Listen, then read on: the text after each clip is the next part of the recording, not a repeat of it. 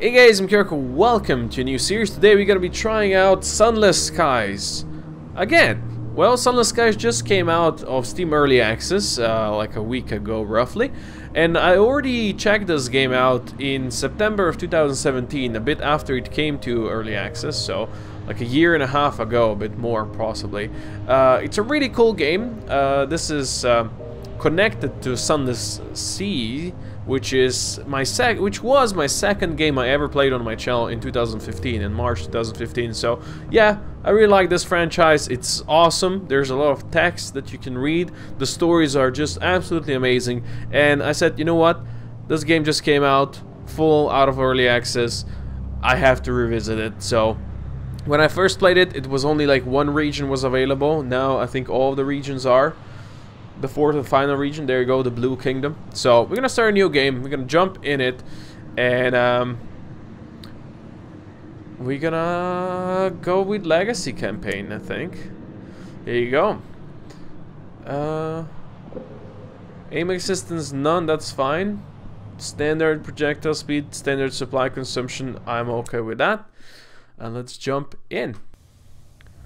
Log of Her Majesty's locomotive, the Orpheon, March 14, 1905. Our expedition to the domains of the dead had been eventful. The Orpheon is damaged and is in grievous need of repairs and supplies. We are returning in haste to the Reach, where I hope to make port at New Winchester. May God be with us, for 1,000 deaths wait in the sky. Final entry of Captain Amelia Charity Whitlock, DCM, written shortly before her death.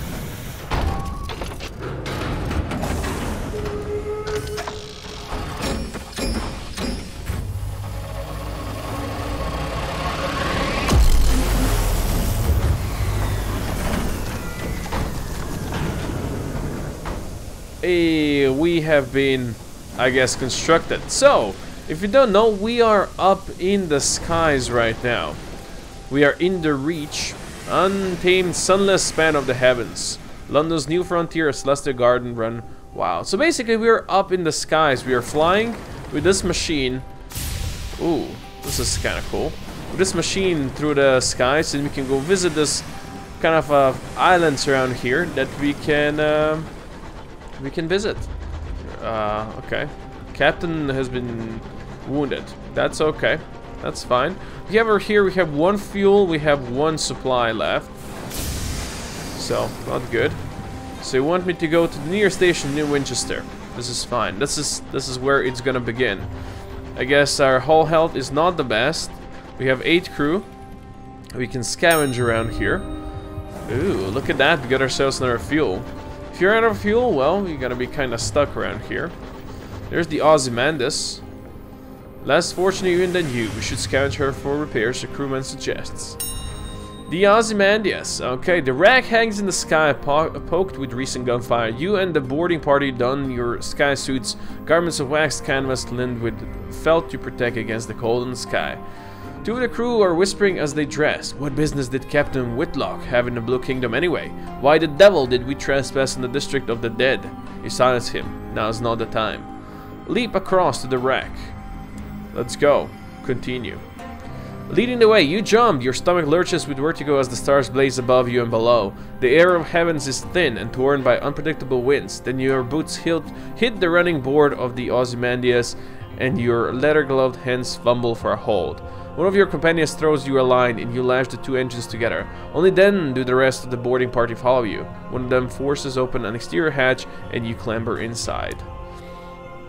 Her interior is cold, unlit, and whistles with wind. Your party's lamps spread buttery light over the narrow paneled passages.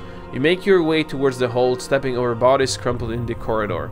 Unfortunately, your way is blocked. A bulkhead has been mangled inward by a well-armed, aimed barrage. So we can clear the obstruction away. This will test your iron skill. Alright. Or we can lead your party in a more precarious path, and it's gonna give me veils. Let's go with veils over here, I think. Success! Let's go. A memory. The rest of the boarding party follow you without enthusiasm. You recall the first time you climbed outside an engine, helping the captain fix a leak in exterior pipe. The wind has shrieked, buffeting at you. You ask the captain what would happen if you slipped. You fall, she answered tersely. But where to, you asked. She looked down, then up, then back. The sky's depths spiraled all about you. Away, she said, and he heard her fear. Back in the present, you tumble back into the Ozymandias through a shattered window, your party spilling after you, glad to be back inside. Awesome. You have reached the Ozymandias hold, a ruin of smashed cargo and spilled supplies. Hopefully somewhere amidst the detritus you can find parts to repair the Orpheon and restock your stores. Alright. 2. We are renewed. You find enough food and gear to restock your supplies. Awesome. 4 supplies, 15 hull. That's good. Oh no, cries one of your party, prying the lid of a long crate. It holds a cannon still nesting in straw. Another crewman pulls a battered birdcage from a pile of ruined cargo. Within the cage, something winged and furred opens a sullen eye. You examine your finds. Awesome. The Ozymandias emits a long, jittering creak. Your boarding party exchange nervous glances. From the chaos of its hold, you have retrieved repairs and supplies. Good. A gun that could be mounted on your locomotive. And an educated bat. Good. Mount the Jerusalem cannon on the Orpheon. You can claim both this and the bat. Liberate a diffident bat and employ it as a scout. So yeah, the bat works as a scout. But let's get this thing. Fire and Fury. You now have 1 Cottertail Hadar's Jerusalem. And let's employ the bat as a scout. Eyes in the sky. You now have 1 diffident bat. The bat treats its rescue as an inconvenience. Immediately begins haggling over pay. You offer to put it back in its damn cage and leave it on the Ozymandias, at which point it becomes more polite. You doubt it will last. That's awesome. So when I first played this, there was no like this tutorial-ish area, so you just started with the stuff. Alright, so we can press on to the engine room. You might find more fuel there, but you had better hurry. The Ozymandias is beginning to tear apart. Alright, or it's too dangerous. So let's go over here. The wreck of Ozymandias screeches its metal buckles and tears. You press on through the shuddering corridor, searching frantically for the engine room. So we can test hearts. 49% chance to retrieve some fuel. Or I go myself and I have 49 for mirrors. Investigating and deducing. Or convincing and... Let's go with hearts. Success! Let's go. A likely lad and a lass. You select 2 sprightly members of your party and they dart on onto the Ozymandias. The rest of you return to Orpheon to wait. You chose wisely. The 2 explorers return shortly thereafter carrying several sacks of glistening black coil. Extra fuel. Onwards. Awesome. We are back from the search. And we can send our scout out. So basically you send your bat out and he's gonna say, hey, there's something. Successful expedition. Alright, summoned by Captain Whitlock. Good. The walls of the captain's cabin are lined with a hodgepodge of curios from across the sky. Captain Whitlock lies in bed. Black marks cover her skin like monstrous brand. When she coughs, coils of acrid smoke pour from her lungs. Alright. Let's approach the bedside. Now we're gonna need to open the chart. Okay, her mouth is blistered from the blue fires that dance on her tongue. Her hand grips your arm. Her skin is hot as kettle. Made arrangements. The Orpheon will be yours. Her voice is just a rasp of burned meal breath. But promise. She breaks off to scream a word in a language that was not made for human mouths. When she resumes speaking English, she is weaker. Her request little more than a guess. Promise me one last service. Promise. Whatever it is, we'll see it done. She sings back relieved. All in my will, she gasps. Be a better... She breaks off as the scissors burn into her bones flare, growing cherry red through her flesh and skin. Better captain than I. Alright. Continue. The walls of the captain's cabin are lined with a hodgepodge of stuff, yeah. You have an engine to command. Onwards. Onwards. Sure, let's open compass icon on the toolbar. Where's the compass icon on the toolbar? That would be here. So, we are here. He has found something out there. Good. So we can see this currently. Well, I guess we need to shoot this thing to get through. Don't hit that. There you go. Thank you. This way, you said? Let's go this way. Oh, hello. Who are you? I'm guessing I have to fight you.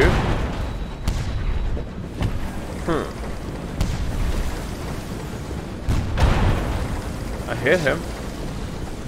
I'm pretty sure the combat wasn't like that last time. I should have dodged that. Got hit a bit. The Reach Marauder is defeated. Raid the remains. Strip it for repairs. I can repair a bit. I'm not that damaged, so let's go raid the remains. Your boarding party returns with wallets and watches, cufflinks, lockets, and keepsakes. 36 sovereigns. Alright.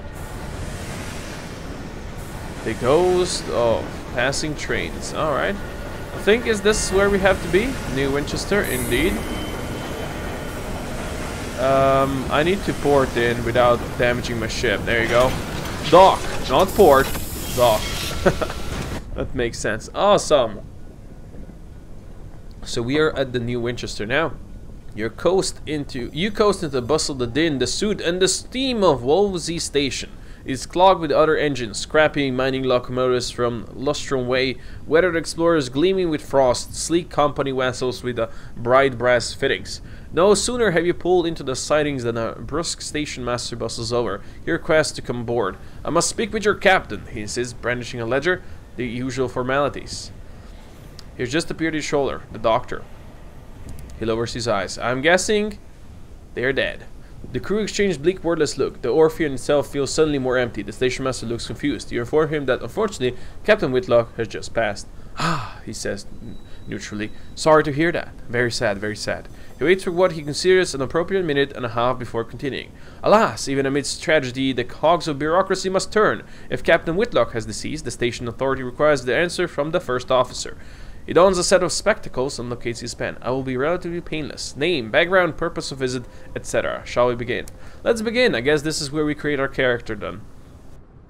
Alright, create your captain. Street urchin, a soldier, a poet, academic, or more. How do I see further? Would like to see what lies there. Do I do it this way? No. Alright, well, don't know about that one. Student of science, the arts and philosophy, the pen, the ink, the blank monsters page, soldier. Your way is not to reason why, your way to do and die. A street urchin, no parents, no laws, no masters, but also no roof over your head, no money, and often no dinner. Freedom comes at a price. I will begin with high whales, the skill of evading and deceiving. This is high iron, the skill of confronting and overcoming. High heart, the skill of convincing and enduring. And high mirrors, the skill of investigating and deducing. I think I'm gonna go with the street urchin. I think that's what I did last time I played. Or, you know, in the Sunless Sea, I know I started as a street urchin. Anyway, you were a street urchin. You raced barefoot across the chimneyed rooftops. You stole wigs, wallets, and purses. You made offerings to forgotten gods. The urchins of old London organized into gangs. Now, which gang were I? The Knotted Sock, a close-knit band that occupied a haunted rookery in the worst part of the city. Grease your hearts, the skill of convincing and enduring, and affiliate you with villainy. The Fisher Kings, every Fisher King bears an old wound. Every Fisher King talks to the wind. Every Fisher King knows the things they should not know. Grease your mirrors, the skill of deducing, observing, and affiliate you with villainy. The Regiment, the most militaristic of the gangs, in their blue jackets and bright buttons, you attain the rank of corporal. Increase your iron, the skill of running. I think I'm gonna go with higher iron right now. Alright. Choose an ambition. What does winning mean to you? Wealth. You want a comfortable retirement, and by comfortable you mean extravagant. Many have made their fortunes out among the stars, many more have failed. Broken and lost in the drifting night. Will you be different? Do we get a substantial retirement fund, acquire lodgings at a hub port, and retire? Fame. You'll be immortalize your exploits in the song of the sky. For centuries, people have launched themselves into the unknown in the hope of making a name for themselves. You're sure you'll succeed. After all, you never heard of anyone who didn't. Gather stories of your exploits and write about them in New Winchester. Or the truth. Even the stars have secrets, but they won't keep them from you. A message from an old friend begins an unwise quest to learn a secret that the stars hide. What drives you? Curiosity, justice, insolence? Whatever it is, it will be tested. Be warned, this is a demanding ambition, best played by a lineage that has already completed wealth or fame. Let's go with fame then. Alright, let's do appearance. What is this hair? Sure. Let's change the hat. Wow. Let's go with... This one is... Oh, yeah, definitely. Let's go with this one. Let's go with that one. Nose. Well, those are weird noses. I don't really care which nose you go for. Let's go with nose 2, I guess. Chin. Like that is fine. Outfit. That's kind of militaristic. That seems like a cloak. This one. Yeah, let's go with that. Okay. Term of address. Comrade.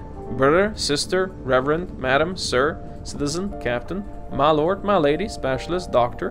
Professor. Officer. Archivist. Okay, there's a lot of these. I'll go with comrade. A name. Comrade Phobos.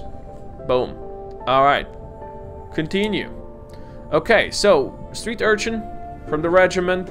We want to be famous. This is us. We are Phobos. Starting skills, we have 17 in iron, 10 in hearts, 10 in mirrors, and 25 in whales. Let's start the game.